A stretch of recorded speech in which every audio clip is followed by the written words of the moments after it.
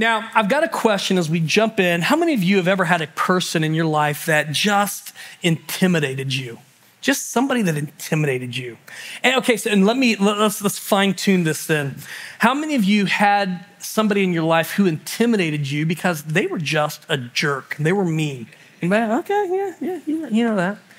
Well, I remember between the ages of 13 and 15, I had a guy by the name of Tony.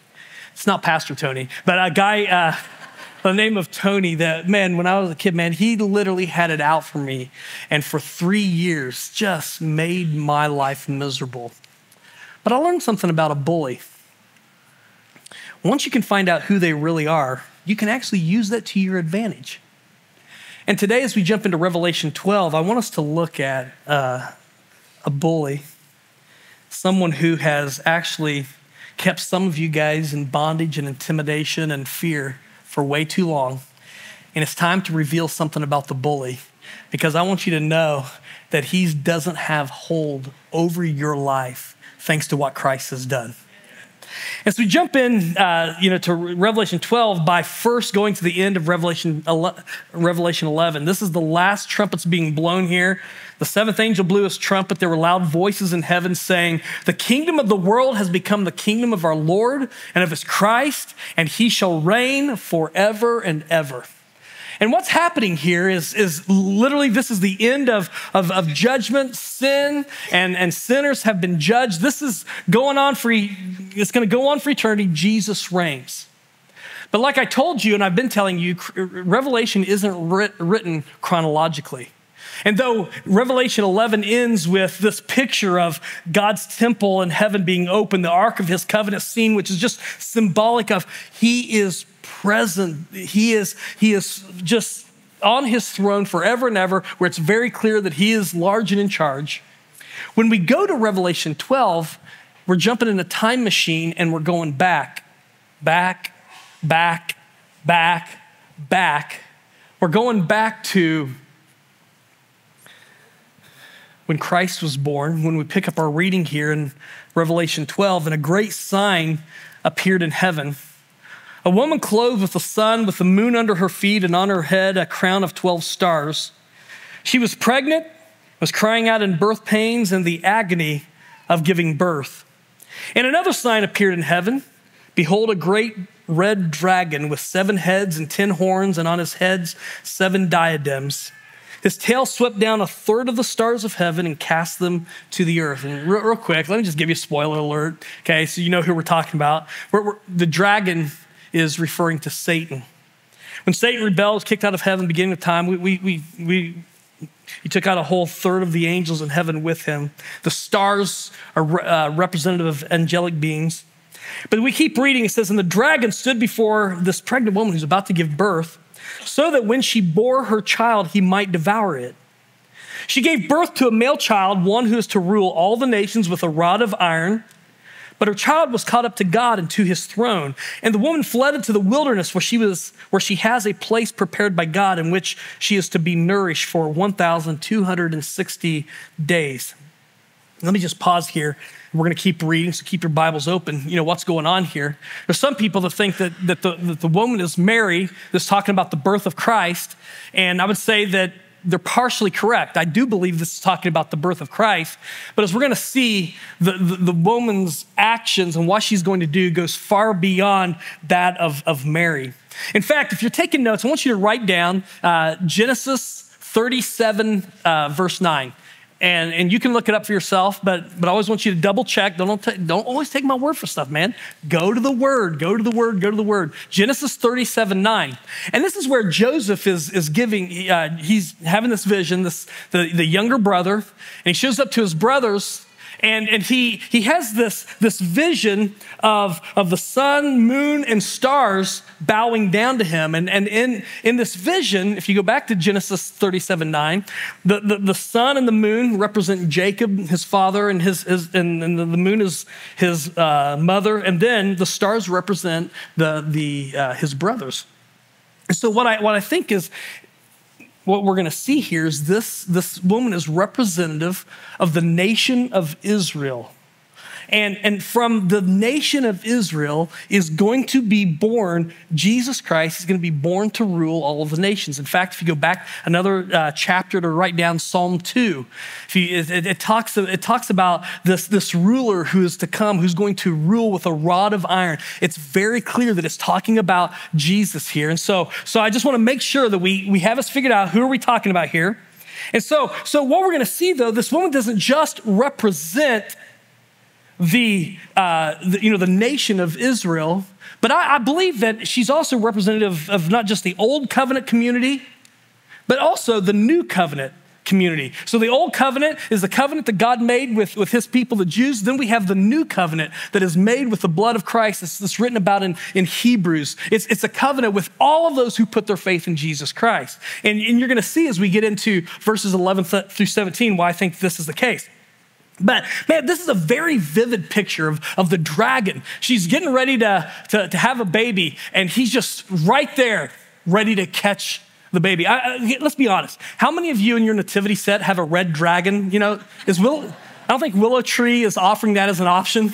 Like when I was a kid, if I heard that there was a red dragon part of this, I'm like, I want to be that in a live nativity, until I found out it was Satan, and like, no. But this is a weird version of the Christmas story. And then what it does is it gives us a new perspective. When Christ was born, what Satan wanted to do was to stop it at the very beginning. But what do we read? She gave birth, and the child was caught up to God and to his throne. This is speaking to the ascension. He couldn't touch Jesus. And so he tries to take after the lady, the woman, but she flees into the wilderness. She has this place prepared by God. Well, then we keep reading in verse 7. It says, now war arose in heaven. Michael and his angels fighting against the dragon. Now, Michael is an archangel. If you go back to the book of Daniel, he's mentioned there. He's the one when the Son of Man, who I believe is referring to Christ, to Jesus, even though he hasn't come, the incarnation, he still appears. He fought with Jacob. He appeared to Abraham. He appeared to Joshua. He comes to Daniel in a vision. And when he comes to Daniel in a vision, it says that he was delayed in coming to Daniel because there was a war with the prince of Persia. It's a really interesting thing. And he said that the archangel Michael came to fight with him. And so Michael is he's the representative archangel of the people of God. He fought with Jesus here, but it's interesting that what he did in Daniel 10, fighting with Jesus here we have him fighting for Christ in heaven. And it says, and the dragon and his angels fought back. We're seeing this war here, but he was defeated. There was no longer any safe place for them, for the dragon and his angels in heaven. And I don't want you to miss what's happening here. Okay, this is very, very significant. Verse 7 is describing, it's this picture of the victory in heaven that happened with Christ's victory at the cross and resurrection. This is the coolest thing. So like if you read the book of Job, there are two storylines that are going through the book of Job. What's happening here on earth, the only thing that Job can see, and then the other part of the story that's happening in heaven. What we have here and revealed in this vision that John's receiving is that while Christ was winning the victory here, there was a victory that was happening in heaven. There was the defeat of the devil and his host by Michael and his angels. And look at verse 9. It says the great dragon was thrown down, that ancient serpent who is called the devil and Satan, the deceiver of the whole world. He was thrown down to earth, and his angels were thrown down with him. And I heard a loud voice in heaven saying, now the salvation and the power and the kingdom of our God and the authority of his Christ have come, for the accuser of our brothers has been thrown down, who accuses them day and night before our God. And they have conquered him by the blood of the Lamb and by the word of their testimony, for they loved not their lives even unto death. Therefore rejoice. Man, in the midst of all this craziness, look at this. Rejoice, O heavens, and you who dwell in them. But woe to you, O earth and sea, for the devil has come down to you in great wrath. Why? Because he knows that his time is short. And so like if you're a video gamer, you're like, man, isn't this the opening sequence for World of Warcraft? I think this sounds like I've seen this before. No. What we're seeing here is the dragon being unmasked. And for the rest of the time that we have together today, I want to talk about this great dragon, the ancient serpent. Where have we heard that phrase before? The ancient serpent. Where would that come from? Genesis chapter 3. Why in the world would he be after the offspring? Well, it's because there was a curse given by God in Genesis 3:15 to this deceiver, this ancient serpent, that the seed of woman was going to bruise his head. In other words, that he was going to be destroyed by what was going to come from Eve. He did not defeat God in the Garden of Eden, and the prophecy was given even then that he would be defeated. And he knows that this is going to happen. That's why he's waiting to devour this child. And so I want to talk about Satan, who he is, how he works. Last thing I can't wait to talk about is how he is conquered. So the first thing is, let's jump in. Who is Satan? Like, we got all these myths, the two horns, he's holding a pitchfork, has the tail and all that sort of thing. I don't think that's it. No, sometimes he appears as an angel of light. So he doesn't always show up the way you think that he's going to show up. But what we know is that Satan is a high angelic creature who even before the creation of the human race, rebelled against the Creator. He became the chief enemy against not just God, but literally against us. And you're like, well, man, in this day and age, do you really believe that there is a Satan? Do you really believe there's a God? What we're going to see is if we don't believe in the reality of Satan, we've got to come up with answers for things that don't make sense here. And Scripture is very clear on breaking some of these things down for us. He's understood to be the prince of demons, fallen angels. They work for him. He wasn't just behind the fall of human race in Genesis chapter 3. We see that that curse that was given is fulfilled here. In fact, there's this interesting thing that Jesus said. He's telling his disciples what's to come, that he's going to be crucified, that he's going to be resurrected. And as he's talking about dying in John 12, he says something interesting. John 12, 31, 32. You look this up if you want to research, double check me. John 12, 31 through 32. He said to his disciples, now, speaking of when he's crucified, now is the judgment of this world. Now will the ruler of this world be cast out. And so what he's saying is, well, he's going to say, I'm going to be lifted up. I'm going to draw all men unto myself. But he's making a point that now is the judgment of this world. The ruler of this world, he's speaking of Satan here, is going to be cast out. Cast out of where? Cast out of heaven. Now, here's the weird thing. Satan has had, prior to the cross, access to heaven. You're like, oh, it's getting weird. What's going on? No. This is Scripture. We don't understand his role other than we know that he makes an appearance before God. There are times he appears before God. And when he shows up before God, as we're going to see here in just a minute, he shows up with accusations, saying, hey, man, have you checked out this person? Have you checked out that person? He shows up, and then we're gonna see this. But what is happening here is this beautiful thing, these verses that we've read in Revelation 12, starting with verse 7 through verse 12, and then what Jesus said here in John 12, it's literally the turning point of human history, because at the cross and at the resurrection represents this moment in history in which the power of the enemy in heaven was crushed and his kingdom came crashing down to earth, which is why he says, woe to the earth and the sea. And we're gonna dive into that a little bit more too. So what does Satan do here in Revelation 12? Well, if you look at verse 13, and as we keep reading, he pursues this woman. She's given wings of an eagle so that she can fly into the wilderness to be nourished. In fact, if you read through the rest of chapter 12, there's a lot of analogy, symbolism that we see here that come from the book of Exodus. If you read through Exodus specifically, when God led the Israelites out of Egypt, delivered them, there's a lot of that same language. For instance, when Moses... I think it's Exodus 19, and I think I put in my notes, where is it? Deuteronomy 32. Exodus 19:4, Deuteronomy 32, 10 through 12. God uses this language. He speaks of rescuing Israel from Egypt and carrying her like an eagle to the wilderness. Like, again, this is not the first time this language has showed up. In fact, as you're studying Revelation, before you just go off on some weird theory and like, yeah, I'm pretty sure it means, the Philadelphia Eagles. Like, before you go down that road, just literally go to blueletterbible.com or bible.com or, man, even Google. Just type in Bible verse and the phrase and see where else it shows up in the Old Testament. Because you're going to see a lot of these things are coming directly from the Old Testament. And so here in verses 13 through 16, the war is moving from heaven to war here on earth. The woman's given 2 wings of an eagle.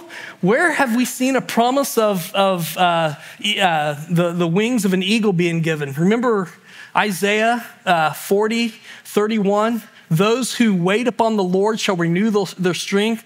They shall mount up with wings on eagles. Well, it actually happened right here.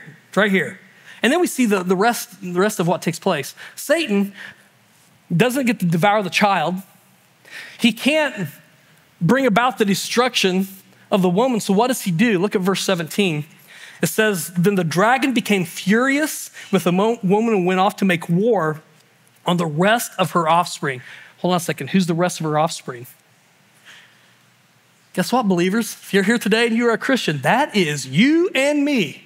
Satan has declared war on, look at the rest of this, on those who keep the commandments of God and hold to the testimony of Jesus. So by the way, real quick, if you do not keep the commandments of God or hold to the testimony of Jesus, right now he's not declaring war on you. He might have you, he's not declaring war on you.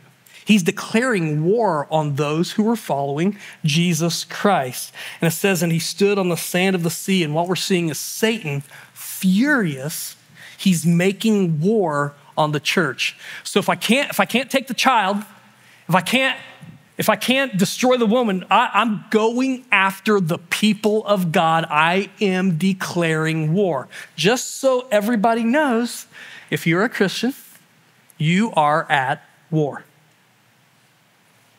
You might be unaware. That's the scary part of it if you're unaware. There is a war that's going on. That's what Paul refers to in Ephesians chapter 6. We're not wrestling against flesh and blood. You think it's people. No, we're wrestling against principalities, against powers, rulers in high places. This is Satan declaring war. Now, what are his methods for battling the people of God? First thing is this. He does this through kingdoms of this world. And this is where we jump into Revelation 13. I'll just summarize the first few verses here. Satan summons a beast out of the sea. You're like, what is this, like Loch Ness Monster? Like, bad Japanese horror movie? No. The sea in the book of Revelation, when it's talking about the earth, it's a metaphor for the dwelling place of evil. And then this whole idea of a sea monster, it shows up in the Old Testament. Like if you read about the sea creature, sea monster, Leviathan, shows up in Job, shows up in the prophets. Every single time this symbol of a sea monster is used in the Old Testament, 100% of the time, it represents evil kingdoms which are going to persecute God's people. Now, here's the thing we got to grasp. So John is having this vision. John is a real person living in a real period in time. And you got to understand the period of time that he's living in. First of all, John himself has recently been arrested and sentenced to death. They tried to kill him and it did not work. Literally, Domitian, who was the emperor of Rome, tried to boil him alive and it didn't work. The reason he was sent to the island of Patmos where he's receiving this vision is because he freaked Domitian out and he said, get him out of Rome, get him away, put him on this island. Because there's some weird voodoo magic going on here. Well, it wasn't voodoo magic, it's literally the power of God. And God even used this to send a message to the church. But as John is having this vision, it's not like us, we're thinking ahead. We're like, man, who's it gonna be? When's it gonna come? What's it gonna look like? John's like, oh no, I get what he's talking about. You see, there's an already and a not yet aspect to these visions here. because Rome was very large and in charge. In fact, as we look at verse 3 and verse 5 in chapter 13, it talks about the blasphemous phrases written on the horns. Man, the rulers of the Roman Empire, beginning with Caesar Augustus, he was the first one that allowed people to call him a deity. He was the first one to allow people to worship him. And then it went beyond him just allowing that to happen to Nero and then Domitian. They literally put their face on coins. They called themselves gods. In fact, Domitian called himself the King of Kings and Lord of Lords. Does that sound familiar? It's blasphemy. He was saying, I am God. In fact, Domitian, there was a period of time during his reign where the only currency you could use in the Roman Empire had his face on it, and there was a phrase on there that referred to him as King of Kings and Lord of Lords. Literally the mark of the beast. And so when John sees this vision, he's thinking, this is what we're facing right now. And the beast that he sees, the beast that we see described here in Revelation 13, it has precedence. If you go all the way back to Daniel 7, you see this. And there, in Daniel's vision, it was talking about the kingdoms of Babylon, Greece, Persia, Rome. But then, John's seeing it in a different context, in his historical context. As we await the return of Christ, it has a context for us. What we've seen, though, is that there are kingdoms of this world that have persecuted the church, that have been after Christians, that when you look at the evil that is perpetrated, there is something behind them. They are pawns of evil. It didn't stop with Nero. It didn't stop with Domitian. It didn't stop with Attila the Hun. There's Hitler and the atrocities that he did. We have Stalin. We have what took place in Romania, what literally is happening today in countries around the world. I think of North Korea. What is happening as literally hundreds of thousands of people are just being slaughtered or being imprisoned, persecuted. Verse 7 of chapter 13 says that the beast was allowed to make war on the saints and to conquer them, and authority was given it over every tribe and people and language and nation. Now, I want you to write down the second method that is used. He doesn't just use the kingdoms of this world. As part of this, Satan uses deception. He makes war on the church through deception.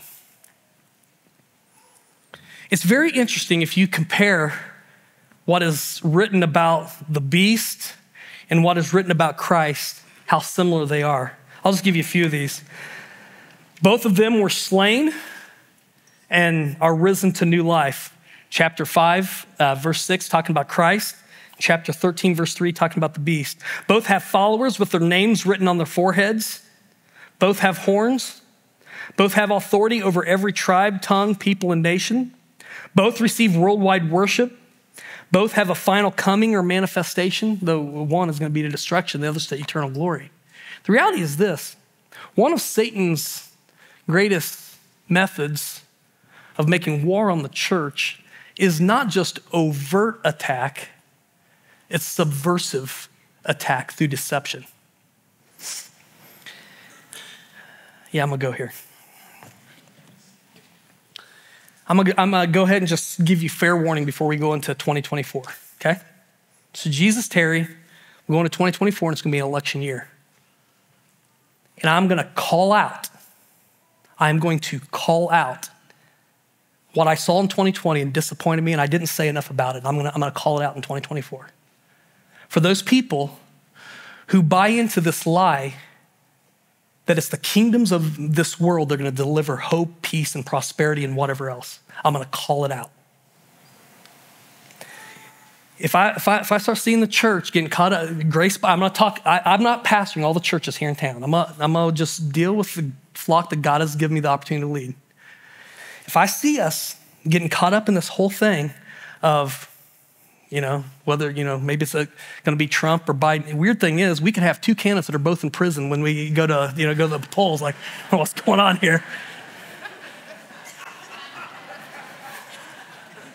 But dude, like if we get in this whole thing and we're just demonizing other people because they don't see things, we are literally losing our witness because we're putting faith in this world and the kingdoms of this world. I'm going to call out the crap for what it is. I'm not going to hold back. And so just right now, like if you guys are just easily offended and you're like, I want Keith to support my candidate, to get up on the platform and say, vote for my candidate, I'm not going to do it. I don't care how many emails and memes, don't even send me the memes, the emails, the videos. Okay, seriously, you're wasting your time. I'm not going to go there. Now, is it important that we vote? Yes. Is it important that we're Christian citizens? Yes. Is it important that we get involved? Yes. I'd love to have somebody to vote for that I believe in. But at the end of the day, can I tell you, it's not going to be the kingdoms of this world that bring about the purposes of God. Our hope is not in the White House. Our hope is in who's sitting on the throne. That's what matters. That's what matters. And so listen, the reason I'm going to do this is not just so, I can get clicks. I'm going to do this because one of Satan's greatest tools in the church is by joining the church, by showing up, by getting us consumed with things that have absolutely nothing to do with the purposes of God. He's called right here, he's called the deceiver. He's been called the deceiver from the very beginning. And what are his very first words recorded in scripture? Has God really said? That's literally where it starts. Has God really said? Is your hope really in God? Has God, man, right now, the sad thing is there are churches and seminaries, so-called Christian colleges that have gone to this place. God didn't really mean that. You can't trust the whole Bible. You can only trust the part of scripture that has to do with salvation. You got to throw out the rest of scripture. He's a deceiver. Somebody recently called me a fundamentalist, which I was like, what? What do you mean by that? And they were being sarcastic. And because I always thought of fundamentalists was, the independent fundamental King James Version, 1911 or 1611, red letter version of Jesus' words, Bible, that kind of thumping type of person. I'm like, well, I'm not that person. They're like, no, we mean that you actually believe the Bible's true. I'm like, I don't know any other kind of Christian. Honestly, if it's not true, what are we doing here? Like, I'd much rather be watching football right now if that's not true. If this is a lie, let's get out of here. Go to Wendy's. Come on. I just lost some of you. You're like, I want to go to Wendy's, man. No, literally, man, he's using deception. But not only that, what Satan's always done is he's attacked the church through accusation. Here in chapter 12, verse 10, he's referred to as the accuser who accuses the saints day and night before God. Man, what we see in Job, man, he showed up, and what did he do? He told God, he's like, man, the only reason Job is doing what he's doing is because you're taking it easy on him. He won't do this. He accused Job. Then when Job was suffering, he came back and accused him again. If you go to Zechariah chapter 3, we see him attacking Joshua, a high priest there. He's accusing him. This is who he is. He doesn't just accuse in the Old Testament. Listen, he's accusing some of you today. And what he accuses is your hope that you have that Christ is enough. Because if he can get rid of your hope, he'll take away your faith, because faith is synonymous with hope. Man, he'll destroy your faith. That's what he wants to do. And some of you have been listening to the voice of the enemy because you can't figure out the difference between God's voice and the enemy's voice. And church, listen, I don't know what to do. It's not enough for us to say, well, I'm going to legalistically read the Bible every day. I'm going to read, an hour. Dude, stop taking a legalistic approach. The reason we have the Word of God is, first of all, it reveals who God is, but it also reveals how he speaks. When I talk to my kids, they know my voice.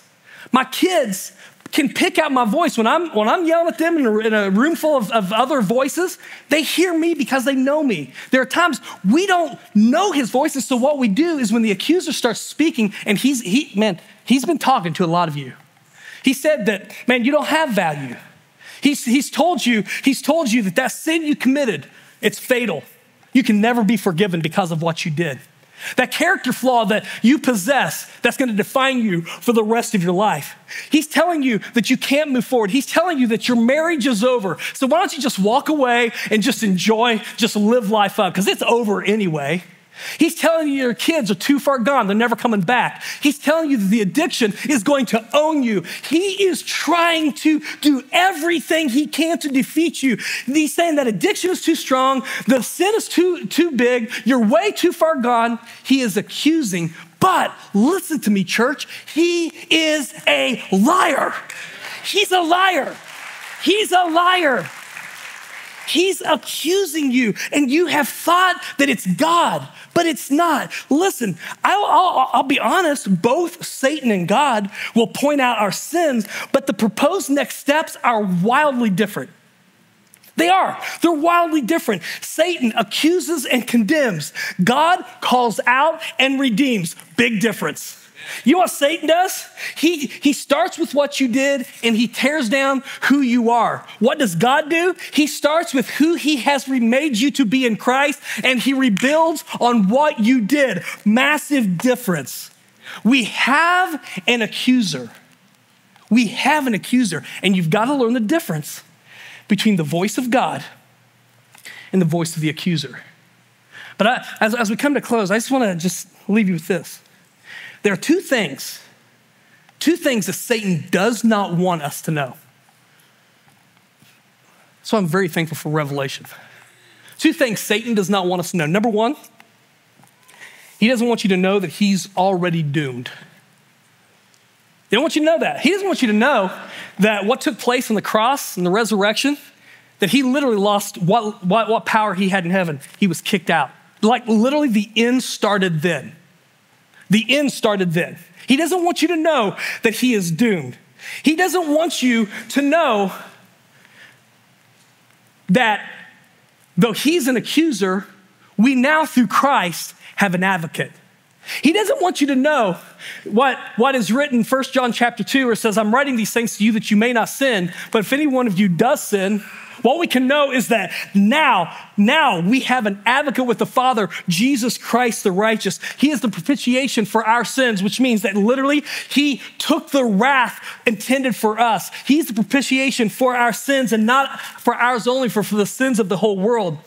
Satan's accusations are limited by Christ's advocacy, and he does not want to know that when he's yelling in your ear that Satan is right up there to God, advocating for you, advocating for me, and saying, we're not going to give up, right, God? We're not going to give up. We have an advocate with the Father, Jesus Christ. He doesn't want you to know that his powers have been curtailed. He doesn't want you to know that he's not as powerful as he wants you to think he is. He is doomed. He's doomed.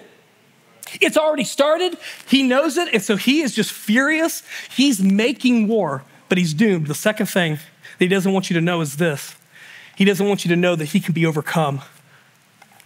He doesn't want you to know that he can be overcome. And I want every single person that is a follower of Jesus Christ, you have been saved, but yet you struggle with sin, or you struggle with shame, or you struggle with doubt. You've heard the accusation for far too long, and it's just, you want to believe that God is for you. You want to believe that, yes, you're totally forgiven. You want to believe that God can use you, but because of the doubts, because of the accusation, you just have some fear. I want to give you 3 ways from Scripture in which we overcome.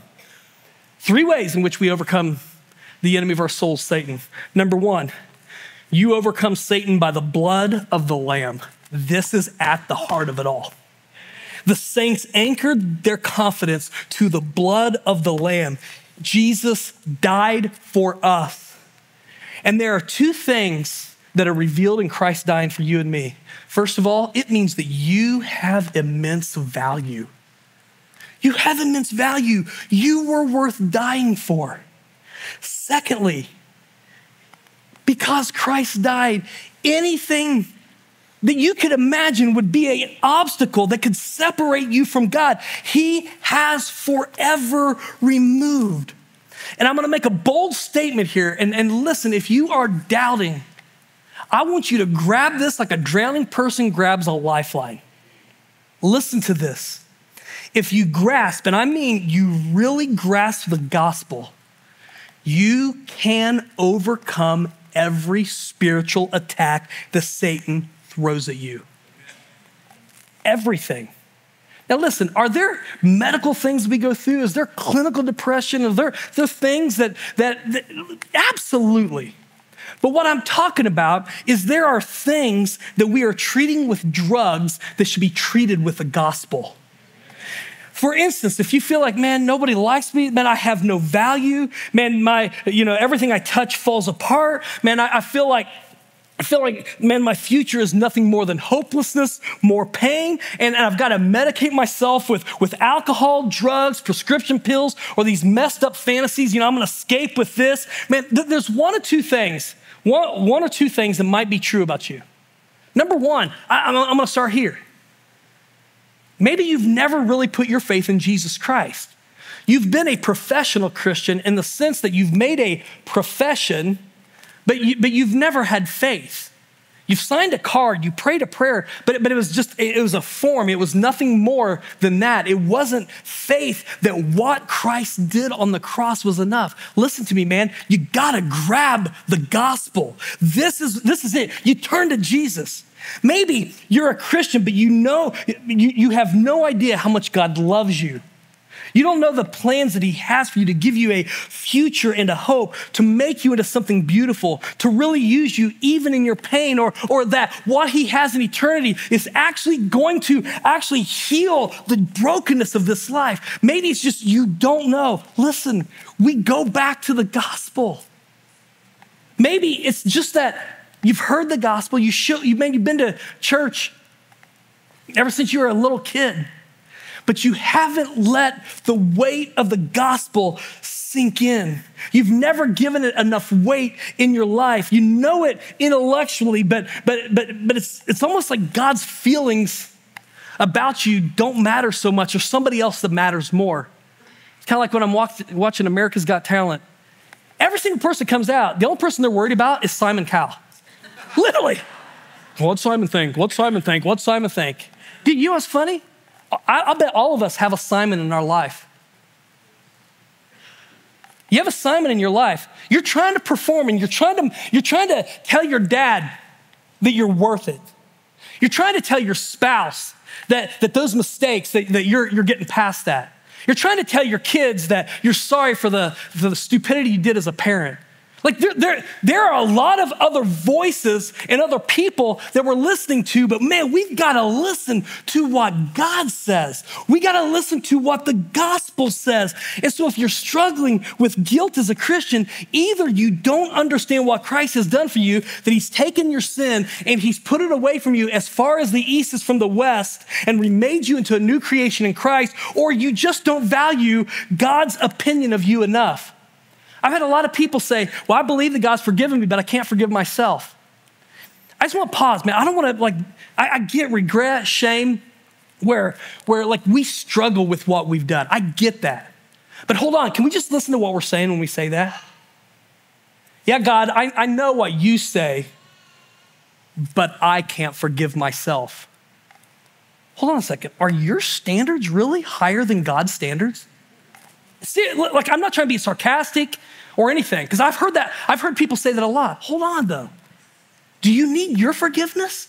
No. You need who you've sinned against. You didn't sin against yourself alone. You didn't sin against somebody else. You sinned against him. His forgiveness is enough. Man, we overcome Satan by the blood of the Lamb. My faith is in what Christ did, period. What I did, man, I want to follow Jesus, but it's what Jesus did that matters first and foremost. But not only that, you and I overcome by the word of our testimony. You know why Satan's accusations carry so much weight? Because they're partially true. Because Satan tells the truth when he brings up what you did. And the reason why you listen to the accuser is because you know what he brings up from your past is true. You know you did that. You know you were that. You know what is in your past. But where he deceives and where the truth turns into a lie is when he infers that because we did this, this is who we are. The way we shut up the accuser is with the word of our testimony, and we declare not only to ourselves, but to anyone else who listens, this is who I was, this is not who I am, and what has made the difference is Jesus Christ. He made the difference.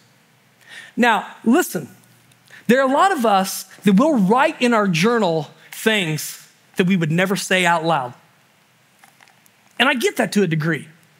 There are some people who overshare, and there's some things, some details that we don't need to glorify Satan. However, on the other hand, there are way too many of us that have limited our testimonies to what we have internally or to the pages of a journal, and that's not how we overcome. We overcome by the proclaimed word of our testimony. Now, let me just tell you what this looks like. It's nothing. A testimony is not you getting up and preaching. A testimony is you taking advantage of the opportunity that God gives to say, man, this is who I was before Christ. This is who I was, but this is what Christ did, and this is who I am today. Man, I never forget when I was raised in a church. I knew all the language. And I'll never forget, at the age of 13, I was on my paper route, and I came across a pornographic magazine that somebody had discarded. And literally what I saw scarred my brain as a 13-year-old. And what happened was that started me on this journey of, what is this? And this carnal curiosity took over. And literally, pornography ruled my life from the age of 13 all the way through my time as a student at Indiana University. I went to Bible college. I mean, if you go to Bible college, surely nothing happens there, right? I mean, that's all Christians. Are you kidding me? It was my senior year of college, Christian college. Or man, I was driving around and I was so sick and tired of living this lie, but sick and tired of being enslaved. And dude, I'll never forget in March of 1999, where for the first time, God opened my eyes, that it wasn't me making all these resolutions, me joining enough accountability groups. I literally, I either am gonna trust God with this, or I guess I'm just gonna carry this. And I told God, I'm not faking it anymore. I'm letting go. Either you can save me or you can't. Now, here's what I wanna tell you. From that time forward, God set me free instantly.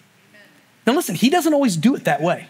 Okay, so don't say, well, man, I guess there's something wrong with me because God didn't deliver. No, sometimes he delivers instantly. Sometimes, man, it's this process in which he is refining and doing this work. But here's what he did for me. He delivered me instantly. Since 1999, man, I can say with a clear conscience, man, I did not go back to who I was. And it's because of God. I don't get the glory. God gets the glory for that. Temptation is real. Temptation comes. He gets the glory. But here's the deal. I went into ministry shortly after that. When I went into ministry, man, I knew that I was forgiven. I knew what God had done. I knew that he had forgiven me. But man, I had this compartment in my life that I just closed off. My testimony of being delivered, oh man, I don't want to get that out because, what are people going to think? Oh man, we don't want that guy as a pastor, creep, pervert, get out, get him fired. No, there's this weird period. You put that away. And so you forget, you live in forgiveness. You live in deliverance. But here's the deal, you don't live in freedom. You know why you don't live in freedom? Because you're not sharing your testimony. And I remember in 2006, 7 years after God had forgiven me and set me free from the hold of this, he broke the chains. Man, I was praying and God said, man, I want you to come clean. You got to share what I've done for you. And I argued with God. In fact, I made God deals. I prayed more. I read the Bible more. I was a better husband. I was just all doing great things. And God he wasn't impressed. He's like, no, here's what I want you to do. And finally, I called a guy who's a mentor in my life. He'd been president of the college I attended. Some of you know Mike Avery. And I said, I've never shared this, but here's how I was living while I was at college. And I said, God's forgiven me, but man, I just feel like I gotta come clean. This has been in my past. I just want to come clean. And I don't remember how the conversation went. I know that when I hung up, I wasn't just forgiven, I was free. Satan had been conquered, not just through the forgiveness, Satan had been conquered through the word of a testimony. Here's who I was, here's what I did, here's what Christ did, and here's who I am today. And since that time, God's given me the opportunity literally to share my story all over the United States. I've shared in other countries. I've shared with teenagers. I've shared with college students. I've shared with guys who have been given up. Their wives are kicking them in the tail saying, you're a loser, you get out of here. I've been able to share that your addiction isn't the end of the story. Satan doesn't get to define you. You can be forgiven and you can be free, but the way you're going to conquer is by the word of your testimony. But here's our problem. Man, we're scared to death to share testimony. In fact, listen, sometimes it's spouses that don't want us to share our testimonies. I'm getting amens there. The reality is this, man. We conquer by the blood of the Lamb, by the word of our testimony, the proclamation that gives glory. We don't glorify sin, we glorify God. And glorify what he's done in our lives. And then the third thing is by a faith, a bold, courageous faith that says, if death is the worst that Satan can bring my way, it is what it is. I am not going to stop. I'm not going to shut up because I know that Satan is doomed. I know that Satan has already been defeated. I know how the story ends, and I'm going to live regardless of what I see. That's how we conquer. Satan wants you to think that he owns you. He wants you to think that your past, you're never going to get past your past. Listen to me. Because of Christ and what he did on the cross, and by the great power that he has given you and I in a testimony as we publicly declare, here's who I was, here's what Christ did, and here's how he's changed me. We can conquer the enemy. We're going to walk out of here, child of God, in victory, not because we hope that it's so. We're going to walk out in victory because it is so. Our victory is in Jesus Christ. The battle has already been won. And so God, as we leave here today, I pray that we would not leave hanging our heads because of who we've been, where we've been, what we did, who we think we are, but that we'd leave knowing that you are for us, that you are with us, Christ, that you are advocating before the Father for us. But God, instead of being intimidated by the bully of all bullies, may we understand that as he is unmasked here in Revelation, we see the truth about who he is, how he operates, but we also see the truth about his destiny. He's already been defeated. He's going to be doomed to eternal torment, and we can't wait for that day. But until then, we don't have to live in bondage. We can live in freedom, and we can overcome by the blood of the Lamb and the word of our testimony with a bold and courageous faith. May we walk out of here sharing what needs to be shared. May we say what needs to be said. May we trust in what Christ has done, the trust that we need to have. And God, for the victory that you're going to provide your church, we say thank you for this. And I can't wait till the day that we get to see the final victory once and for all. And for what you're going to do until that day comes, we say thank you. And we pray this in the powerful name of Jesus Christ. And all God's people said, Amen. Leave as victors because you are.